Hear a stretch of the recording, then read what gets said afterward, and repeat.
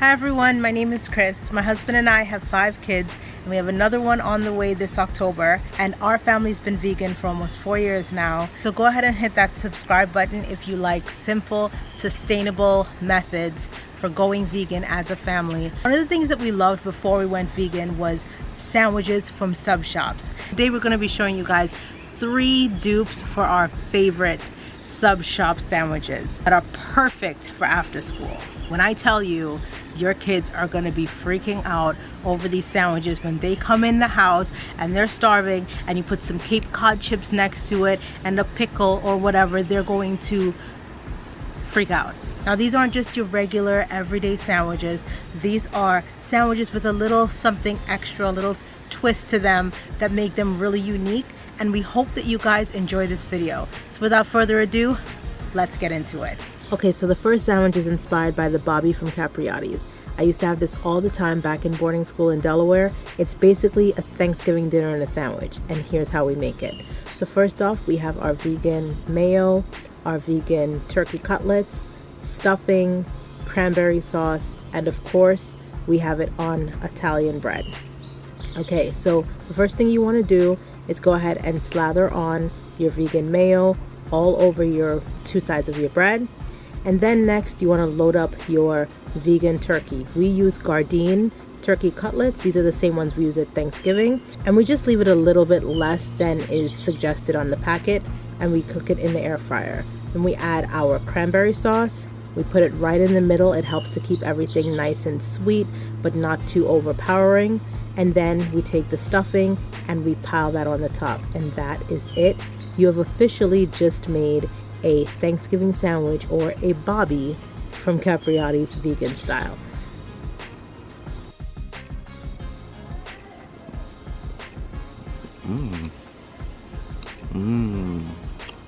All the flavors they marry together in the sandwich.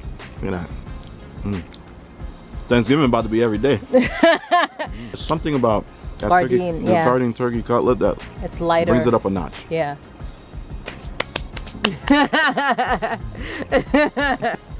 How is it? Up next is the Italian nightclub from Jimmy John's. This used to be our family's favorite Jimmy John's sandwich, and let me show you how we make it. The key to the sandwich is the vinaigrette, which we're making sort of our own version of it. Those are the things that we use for it. We use Daiya Provolone, and they've used 3 types of meat, but we use 2. You need your onion, your tomatoes, and I also add mashed avocado and cucumbers. And of course, we have this on ciabatta bread. So for the vinaigrette, we use mayo, some mashed avocado, Italian seasonings. We use some garlic powder, some pizza seasonings, and believe it or not, some dill weed. We mix all that up with some olive oil and mayo, and then when it's all ready, we start putting our sandwich together. So we load up our tomatoes, then our meats, then our cheeses, and then we add the dressing. Once the dressing is all slathered on there, we go ahead and we put the lettuce, and then the onions, and then finally the cucumbers. And then right on that top bun, we put some more mashed avocado.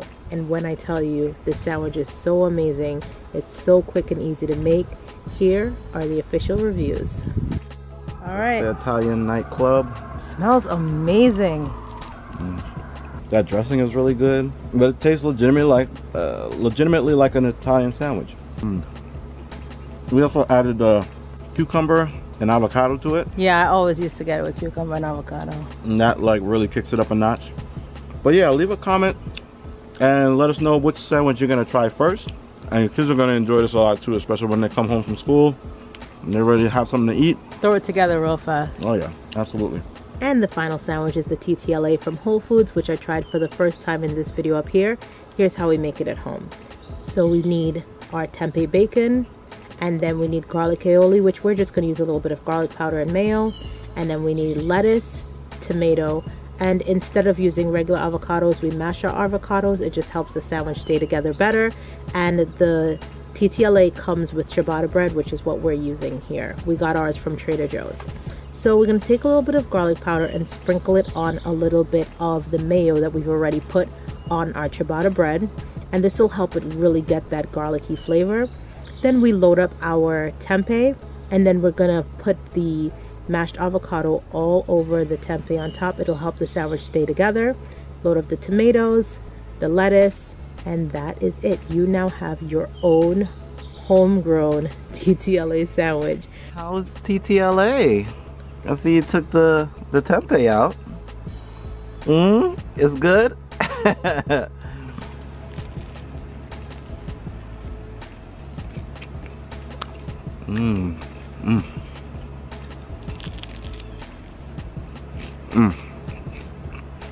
The mayo, the avocado, the smoky flavor of the tempeh, like delicious.